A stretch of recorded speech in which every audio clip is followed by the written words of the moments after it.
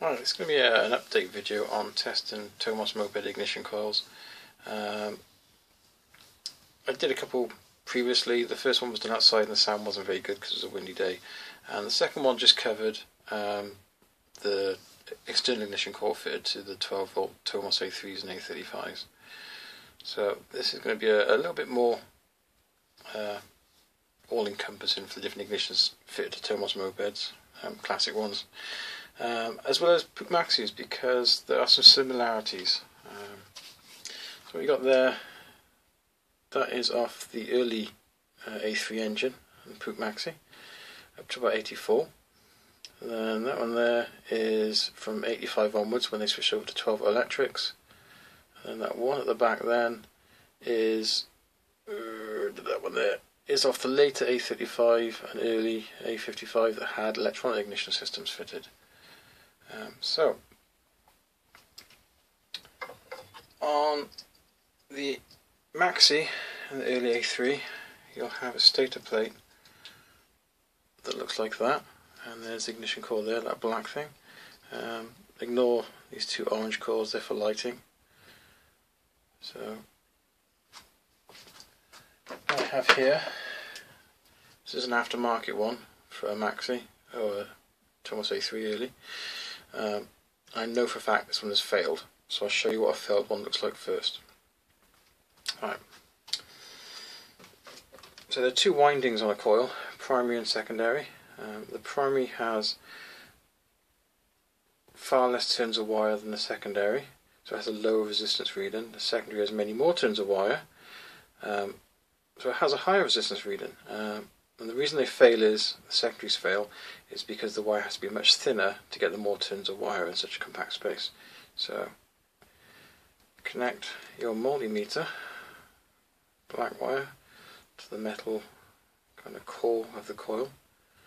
If it's auto ranging, it'll set to measuring resistance and it'll figure out what it needs to set itself to. If it's a manual one like mine, set it to the lowest resistance scale for doing the primary winding.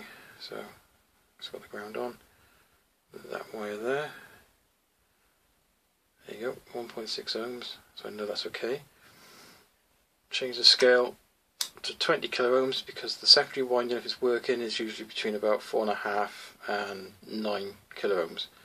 So I then, still with the ground connection where it was, just move the red test probe to where the HD lead goes, and you'll see there's nothing. That's because it's an aftermarket one, and even though I spent £20 on it, it was completely fudged within about 3 months of riding. If I do the same test again, this is a Bosch one off a Maxi. It's best part of 40 years old. It's still mounted to the stator like it would be in your bike. You can connect the ground lead to the stator itself. 200 ohms, low scale. Test the primary winding, and it is as it was before, so we know that winding is fine. Shift the scale up to 20 kilo ohms. Connect it to where the HDD goes, and there you go. Just under 5k, which is perfect for this type of coil. So, 40 years old, still works fine. Brilliant.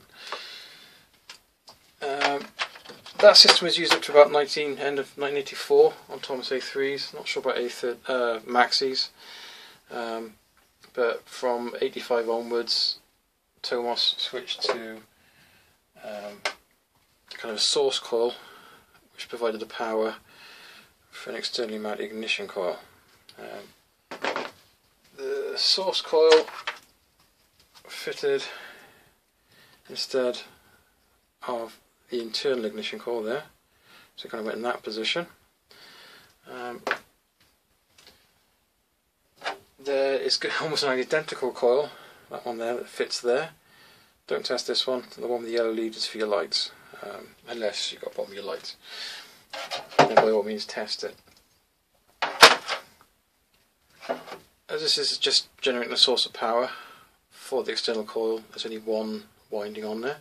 So same again, low reading, So it's going to be 200 ohms. A bit rusty this one, so see what we get. So there we go. 2 ohms on that, 1.92 ohms. So we know that one is okay. I should be generating power to reach the external one. These are mounted on the frame on the left hand side on 85 bikes. From 86 onwards, for some reason they then put a bracket on them and bolted to the actual engine case itself.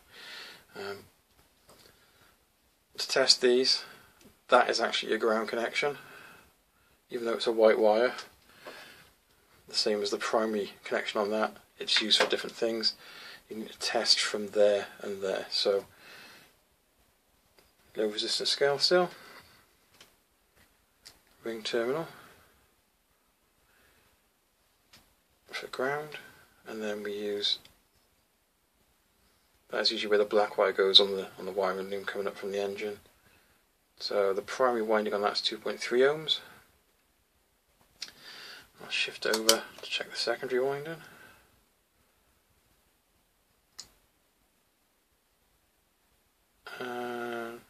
There you go, 8.3.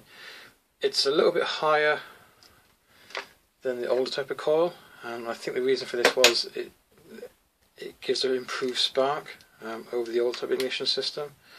There's probably many more turns of wire in there to enable it to do that, hence the high resistance reading. So it could be another area that's prone to fail, but I've never had one fail just yet. The later A35s and A55s had an electronic ignition system, so there's no points or condenser. So that's the external coil for those. Looks completely different, doesn't it? They didn't use one of these inside the magneto to generate power for it. They had stator windings that was just there for producing power for the electrics on the bike in general. Actual power for the trigger pulse for the external coil came from a pulsar coil which was fitted to the outside of the magneto, and there would be a little magnet on here, and as it passed the pulsar coil, not touching it, just past it, at that point it would tell, that pulse would tell the ignition coil to send the spark to the spark plug. So no moving parts apart from the spinning magneto, so less prone to failure, but they can fail. I haven't got a pulsar coil off of a A35 or A55 to hand. This is one off a GY6 engine, but it operates in exactly the same way. So to test it, a ground connection there. Set it to a low scale again, because I don't expect this to be very high. Single wire connection, 139.2 ohms. So I presume, I mean, it came off a running engine, so it works. It's a bit manky, but it could be put back into service. I suspect there's an issue with this coil. Put the ground connection on there, low scale, and I get nothing. Absolutely nothing.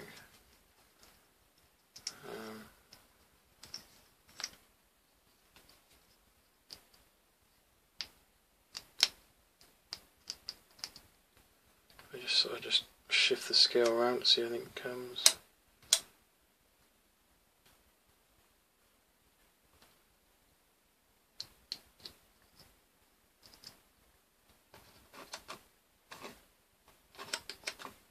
No, I'm not picking anything up. I haven't got any kind of tech specs for these type of coils, so one thing I do know is the actual secondary winding, which is still tested in the same way of where the HT lead goes, does give you an actual reading, which is almost identical to the very early type of coil. you know, that type there. So I know the secondary winding on this is working fine. I'm not sure why I'm not getting a reading on the primary, but with not knowing what the resistance should be for that, I can't say for sure if it's failed or not. But it did come off a running bike, so further investigation is required. Just an example on the similarities on the Puch and the early Tomos ignition systems. That's a Yugoslavian made Iskra flywheel. That's a German Bosch one off a Maxi. There you go. You can actually swap these over. The arrow does point in a different direction on this one to that one, but they are interchangeable.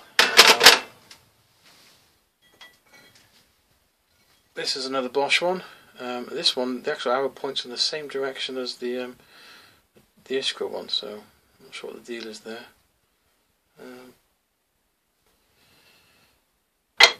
But so there is some parts interchangeability between the early Tomos A3 and Puch Maxi ignition systems.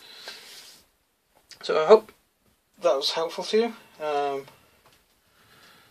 As long as you've got a multimeter, digital one's probably better if your eyesight's like mine, not brilliant. And it's very handy to have the crocodile clips as well, because you're not having to juggle two different test probes. You can just connect this to your suitable ground and just poke away with that. So anyway, I'd like to thank my subscribers. Any new subscribers, most welcome. Next video will probably be on my A3K that I've been taking far too long to restore. It's, what is it, B-Reg, so it's probably one of the last ones. I think it's a late 84, so it's got the 6-volt ignition system fitted to it. I've just explained, when I bought it, the front end was missing completely. I think somebody must have pushed it into a wall, so I've had to restore a complete front end for it, find a front wheel for it, lights, handlebars, everything that was missing, and respray it. But I don't want to respray the rest of the frame because I'm trying to keep it as original as possible. Yeah, I'll tidy the bench up at some point. We'll have a good look at that soon. So, thanks for watching, and take care.